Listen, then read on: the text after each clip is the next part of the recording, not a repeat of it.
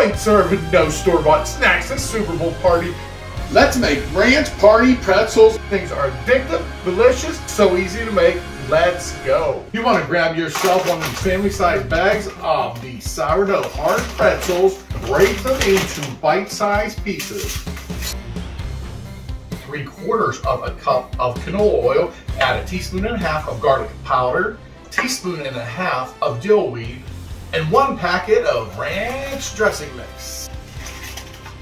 You're gonna whisk that together. You're gonna pour that over top of your pretzels. Keep mixing it up.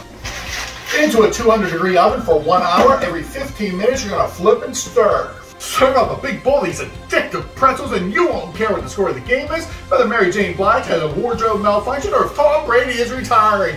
You just say goodbye to bland food and hello to good food. Woo!